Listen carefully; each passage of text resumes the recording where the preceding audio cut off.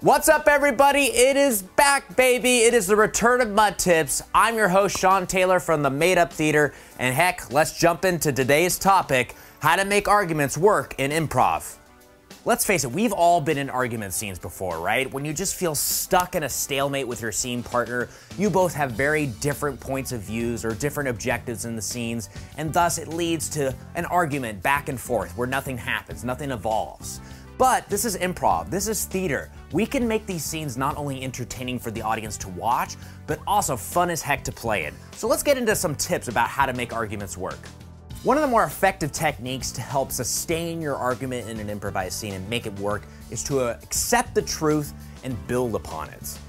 Oftentimes, improvised arguments, they devolve into nothing more than bickering with the word but. But is anti-progress. When somebody starts a sentence with the word but, it's deflecting and opposing the choice without building upon it. You just stay stuck on this even ground rather than going into the heavens or wherever your destination is. So we have the common philosophy of yes and in improv, right? It seems kind of weird to use in an argument, but why can't we use it, right? It's essentially the improvisers agreeing to disagree.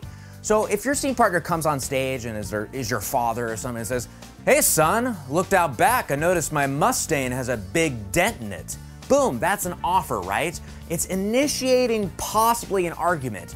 So the best thing you could do is maybe just accept the reality.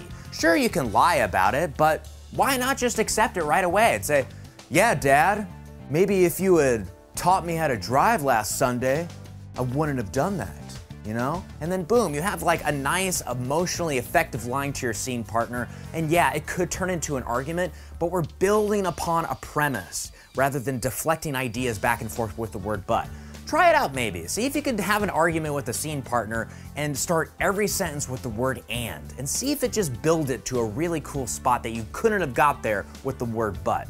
A big aspect of arguments in improvised scene that is absent generally is just a sense of play, right? Because we're emulating reality where real arguments, hey, they're not very fun, right? It's two people yelling back and forth at each other. But this is our stage, this is improv. We can make these arguments fun and playful. So this is all about just using your environment, right? Have you ever been in a scene where you start with your partner and you start immediately in an argument and you have no idea where you are? You might think, oh gosh, this scene's done, it's over. No, make a deliberate choice to go use something in the environment. Like maybe you just stop the argument and walk over and grab some water because you're thirsty, and you establish that there's a water cooler. Boom, we've established that maybe there's an office, that's a gift. Your scene partner might respond by going and checking his email. Boom, you've established a computer and a desk. You have a playground that you've established.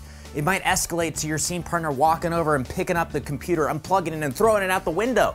That's all play, and it gives your partner something to react to that is a physical choice. So make more physical, specific choices on stage to enact that play. Another way to not feel stuck in a scene is to heighten and be willing to change. There's an emotional scale in improv and in acting of like 1 to 10. You know, 1 being subtle, 10 being extreme. And a lot of argument scenes I see are two people on stage having an argument, and they're at about a level 3 anger. No one's really rising in their anger, no one's really lowering. So they just feel stuck in that emotional number, right? They're stuck there. So get out of being stuck by being affected on stage. If your partner says something to you, let it impact you and let it elevate or decrease your emotional level to a point where a change might happen.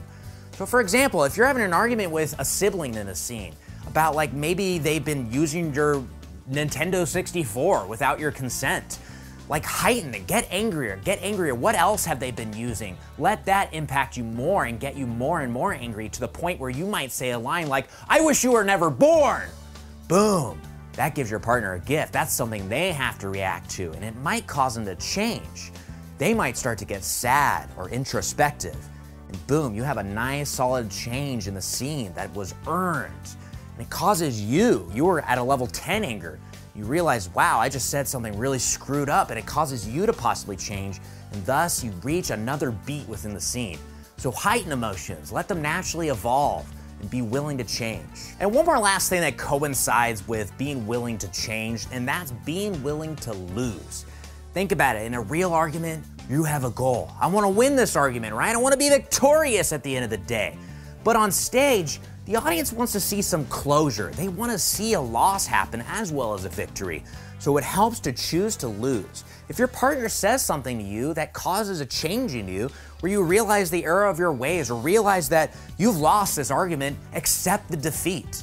A great way to practice this with your team is to get a big open area. Split your team up into 2 teams, so half on one side, half on the other, and make like a volleyball court.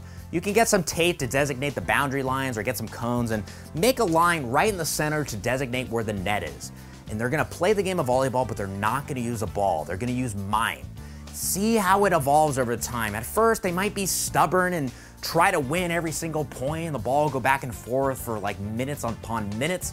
But then that choice that happens at some point where someone says, hey, let's lose this round. Boom, suspense starts happening. It's now a game worth investing in. It's a really great activity to establish group mind and acceptance, but also helps being willing to lose. And ladies and gentlemen, that concludes this episode of MUT Tips. Thank you so much for checking it out. It's good to be back. If you enjoyed the video, give it a like, comment with somebody you would like addressed in a future video, subscribe on YouTube, share the video. It's all very helpful. I'll see you next time for another episode of MUT Tips. Bye.